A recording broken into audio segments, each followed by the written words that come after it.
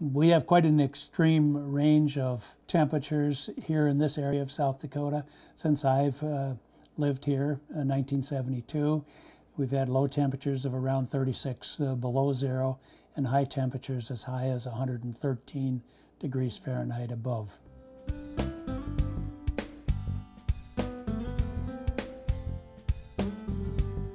I do not monitor the soil moisture with instruments, but I do keep track of our rainfall, and for example, for all of June, all of July, and thus far in August, we've only had about 3.5 inches of moisture in this area this year. So we're really at a real moisture deficit, approximately 9 weeks with 3.5 inches of moisture.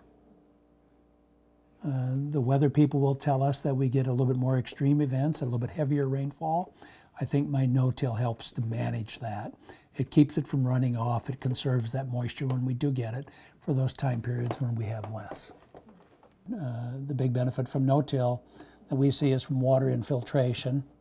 Or last week I checked it, and I was able to get 3.3 inches of water to soak into my corn ground in 1 minute and 45 seconds.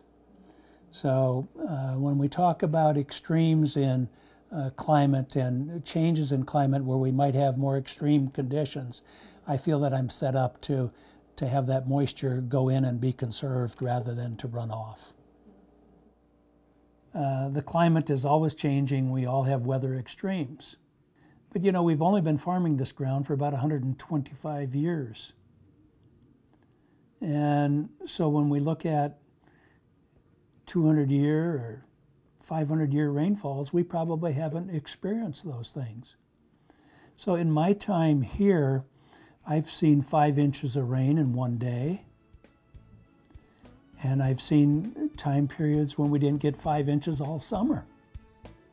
We have to manage around both of those, and I think we're going to continue to experience that.